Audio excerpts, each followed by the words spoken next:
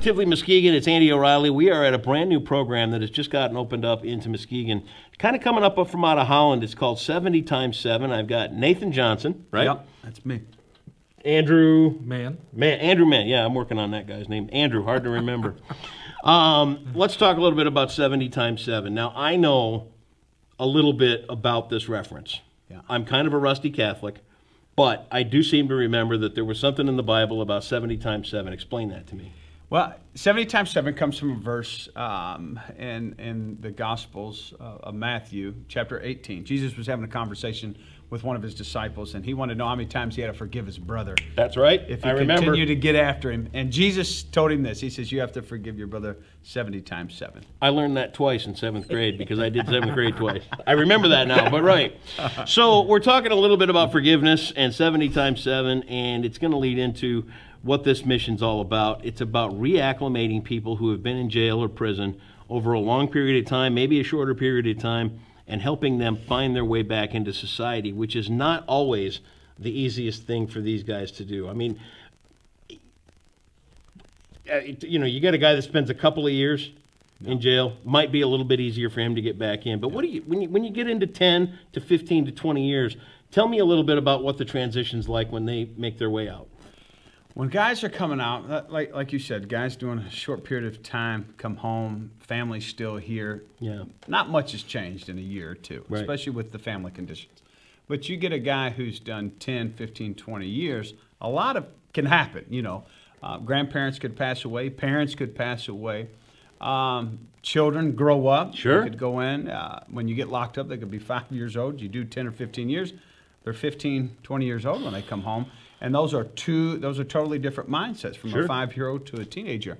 And so there's a lot of different challenges. Guys will come home, and one thing is just getting reacclimated back into society with the way that culture is now. Culture change. I mean, culture Exactly. changes in 10 years. Yeah. Culture changes in 5 minutes sometimes, Yeah, it does. right? So you go from just like cell phones and cell phones, from the way that people dress, all that. So it's just coming out, and you're seeing all the different ways that things are happening. Because when you're locked up, I think at times your mind will stop in the air or the time that you get locked up. Myself, I did 12 and a half years in Michigan prison system here. And so, while I got locked up in 2000, came home in 2013. But at the time in 2000, my mind was still there. That was the last thing that I saw. When you go to prison, everyone wears the same outfit, same colors, everything, for as long as you're locked up. For 12 and a half years, all I saw was blue with orange stripes. Is that it? That's it. And so you come home, a lot of things can change. Family members. And so when guys come home, first thing guys want to do is get to work. Yep. And so, and we want to, that's what we're here. We want to be able to help meet that. So the challenges are finding a place to stay. If a guy comes home after doing a long period of time, parents or family members are around, they may have to go to transitional living, or community placement like at the rescue mission, or a prisoner reentry home. And so you really don't have a lot. So you really have to develop the attitude of learning how to be, enjoy where you're at on the way to where you're going, understanding and realizing that this is just a temporary condition. It won't be like this forever. And so when the guys first come home, I start talking to them about that. It's not going to be like this forever. Nope. It's temporary. Just be content right now. Just kind of enjoy the fact that you don't have to do count time. Sure. Enjoy the fact that you don't have to go to the chow hall and eat that small portion of food. If you want, you could walk to McDonald's, or you could go to Dollar Tree and buy, 5 Dollar Tree burgers. You know what I want to know? Where do you find a Dollar Tree in town? I mean, they're nowhere. Yeah. They're everywhere. There's one on every corner. Right. Yeah. So I said, go in there. I tell the guys, go in there, because you guys don't come home with a lot of money. But hey, it's better than eating in the chow hall. Sure. Be thankful you get to walk out and take a walk around the block. Yeah. You just get to watch cars go by. First step. Yeah. And so just enjoying those small things. Just the challenges of the pressures of everyday life. Am I going to be able to get a job? Well, what about a car? If I do get a job, how am I going to be able to get there? Because right now, either you're walking or you're on a bike. Right. And so all those different thoughts come. But eventually, as guys have clear thoughts and they just kind of just come to grips, it is what it is. things begin to go smoothly. They don't Yeah. move as fast as they want them to. Right. And we have a group of guys here at Kingdom Life that have been to prison, and we just kind of come walk alongside of them, do life with them, and let them know, hey, we've been there. I came home 3 years ago, or this guy came home 5 years ago. This guy came home 20 years ago. Look where we're at now. And it's a we were support in the group. same, yeah, we were in the, It's yeah. people grabbing each other and holding on. Exactly. Saying, hey, we don't want you to slip back down to where you were. Exactly. And they got guys like us to look at that Sure. give them hope. Yep. So it's like, man, these guys did it. And I got a guy, one of our leaders here, one of our pastors, Eric Cochran, he did 15 years in prison. And so this is a guy, I did 12 and a half, and we got guys who've done a lot of time in here.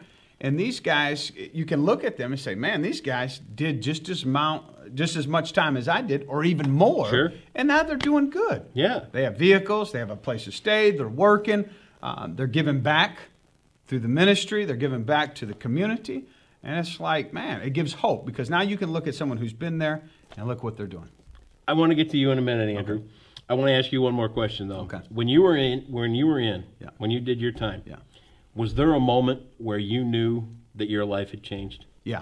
Talk did. about that. It was April 28, 2003. You never forget the date. You never forget the forget day. the date. I was sentenced by Judge Hicks on an armed robbery case for 12 and a half to 30 years.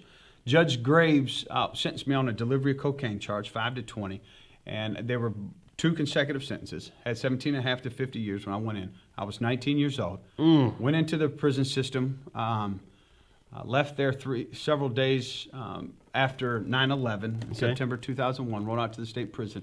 Went out there, and I still stayed in my old way of thinking. I was selling drugs. Used to run over on the Mason Street into town. They used to call me White Boy Nate because I was the only white guy selling crack in Muskegon back in the 90s.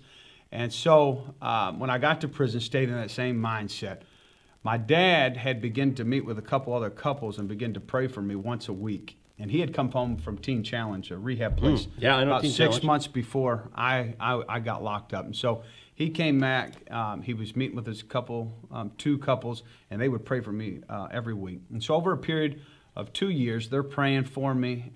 Eventually, an opportunity opened up with my case, being able to give some time back, get my time ran concurrent.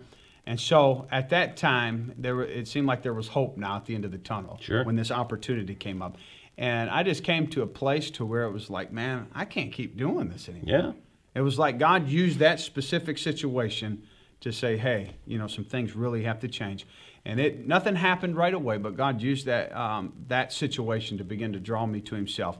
And it wasn't until the following year in April that through a number of circumstances, situations, and conversations with guys, that night in my cell, April 28, 2003, I remember coming off the big yard that night, that I came to a place to where I was tired. The sin had worn me out, and I just cried out with an honest heart, genuine repentance, and I just said, man, look, it was an unorthodox prayer. I said, listen, I know I'm tore up from the floor up, but if you can do something with me, I said, you got me for the rest of my life. And I said, I won't argue with it. And so that night in my cell, while I'm sitting in my cell, we come off the big yard. And the gospel's truth, man. As soon as I finished praying, I didn't realize it. Something on the inside of me, I didn't know it was Holy Spirit. He said, get everything that's in your cell that don't line up with the Word of God and get it out. And I went through, grabbed my cigarettes, music, whatever. If I felt the Bible said it was wrong, got it and got rid of it. That was the first night since I was a kid I went to sleep with a clean conscience. That next morning when I woke up, what I had realized, I got off my bunk. I was waiting for the doors to break so I could go to the chow hall. And I was brushing my teeth and washing my face. And the first thing I noticed that God had supernaturally delivered me from cigarettes as if I never even smoked before a day in my life. And they were such an empire of peace that was so great on the inside of me. Cuss words didn't even flow out my mouth anymore. And for me, that was a big deal. Just all over the place. And man, I just knew it. And that night, went out to the yard that night. And I told the guys that I was hanging out with that I said, I'm not with this stuff anymore. Yep. And I cut ties with them. Got introduced to some older Christian guys that were on the yard, and for the next 14 months while I was there until I was transferred to another prison, I got discipled by those guys. And then the first 10 years of my Christian life was spent inside the Michigan Department of Corrections, and we called it Holy Spirit University because you got hands-on training inside the Satan's playground on what this thing was all about. I apologize, I get a little choked up. Yeah. But that exact same thing happened to me with alcohol. I knew the split second that it was done. Yeah. And it's a life-changing, unbelievable feeling. It really is something else. So to know there's another guy out there that went through the same thing I did, love it. Now, back on to Drew. Let's get back on topic here for a second. Talk about the job when they get out. I mean, there's a lot of places that won't have anything to do with a felon. Yeah.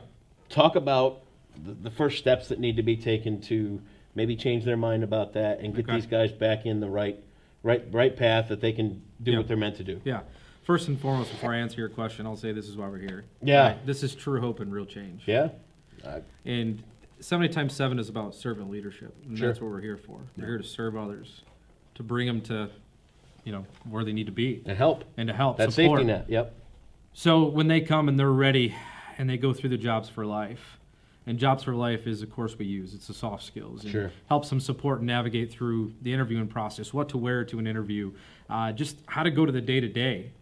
And so we navigate them through that program, and we help them kind of understand what a real work environment is, because when you're incarcerated for so long, it can be tough. It's very tough. Because it's tough for individuals that aren't even incarcerated to be successful in an environment like that. Because it's cutthroat. It's fast-paced. Yeah. You're getting feedback on the spot. How do you handle it? Right. And so we help them navigate through that. We help them get ready. We help them give back and be a member of society through paying taxes and through being just an engaged employee or an associate, because that's all companies want. So what's the ROI for the employers on that? And that's it. It's an engaged individual that's willing, that's going to be loyal, that's willing to put in the work, that has a mentor that matches them up. So that's one difference between our program. So it's called New Day Staffing. So yeah, it's a staffing service, but we're a program first. So that's what separates us from everyone else. Is the program. And so what they do is they get matched up with a mentor. So as they go through the first 30 days, the first 60 days, then the 90 days, they're able to navigate through those roadblocks. Awesome. And they're able to stay employed, because that long-term success of providing for themselves and providing for their family is what we're about. Just to make them stand on their own 2 feet. Exactly. And the feeling of being able to stand on your own 2 feet is remarkable. I look back at my days, and I'm not getting too far off topic again, but when I drank, I mean, I'm almost 30 years old, and I'm still going to my mom for $50 every other week, just to get by or get booze or whatever. Now, if she starts trying to offer me money, I'm like, I really don't want it, And I mean, I'm 13, 14 years into it now, but, she's still being mom, So I get it. I really do. I understand what it is to stand up on your own 2 feet and be a part of that. You mentioned earlier, before we came on, we were talking about the people that get out of prison and then end up back. Yes. Muskegon's got a pretty high rate. Yeah, it's called recidivism. Recidivism. Yes. Big word. Yeah, and it's actually, Muskegon County itself is actually right in line with the state rate, and that's 34%. So you get out of prison, 34% chance you're going back. Correct. What a waste. And That's terrible. It is. It's very high. But you mentioned Holland, too. Yeah, Holland. So this 70 times 7 here in Muskegon is we're doing the same exact programming that Holland has been doing for years. So that 3-year time period where that rate in the county of Muskegon, as well as the state, Holland's is at 6%. 6% recidivism. That means that it's successful and it works. That's huge. That's huge. We're going to put all the links up here on Positively Muskegon. You can find these guys' website. You can find their Facebook page. Do you accept donations? We do, and there's a donation click button on the website. Is there? Yeah. Perfect. If you got an extra $1 or $2 to help these guys out, this is where change happens, and I'm here to tell you what.